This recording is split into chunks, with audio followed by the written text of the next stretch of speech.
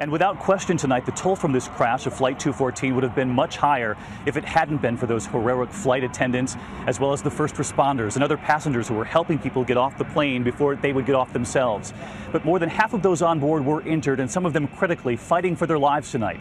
And ABC's Cecilia Vega is right here with me in San Francisco tonight. Many of the passengers on board Flight 214 never thought they would make it out alive. I feel lucky because we totally have 6 family members traveled on this plane, and we all are safe. So I feel lucky. Among her family members still in the hospital, her 4-year-old son with a broken leg.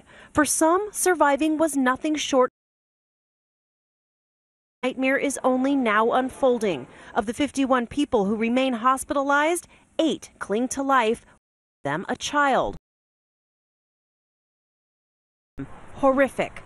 Doctors at San Francisco General Hospital are working around the clock to save them. Many passengers are still unconscious. Dr. Margaret Knutson is chief of surgery and head of the trauma team. She says the crash injuries look like what she saw in the war zones of Iraq. They were dragged by the airplane? We don't know for sure. We're just saying that they have the type of rash that we see if somebody were to take a body and pull it across the cement.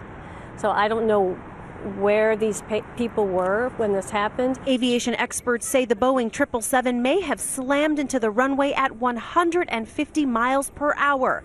The impact so hard it snapped passengers' spines. At least 2 are paralyzed. This picture, tweeted by NTSB investigators, shows a mangled and crushed plane interior. One of the patients told you that she saw the row in front of her actually collapse On top of her.